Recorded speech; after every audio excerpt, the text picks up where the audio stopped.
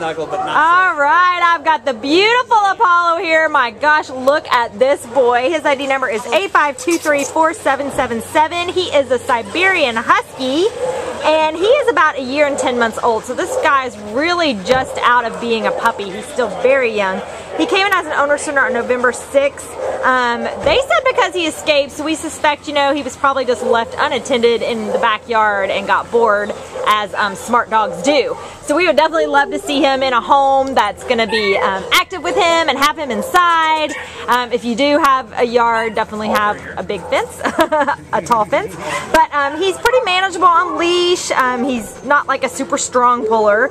He definitely loves to explore and check everything out, but if you're trying to get his attention, you know, to listen to you, he definitely is attentive and wants to listen. Look, there he sits. I was going to say he sits nicely on command. We didn't have a treat with us, so we didn't know if he was going to do it right now, but he definitely sits nicely on command. He's very kissy and affectionate, which is quite awesome considering he's a husky. He definitely loves to like kind of lean on you and be up against you and give you lots of attention.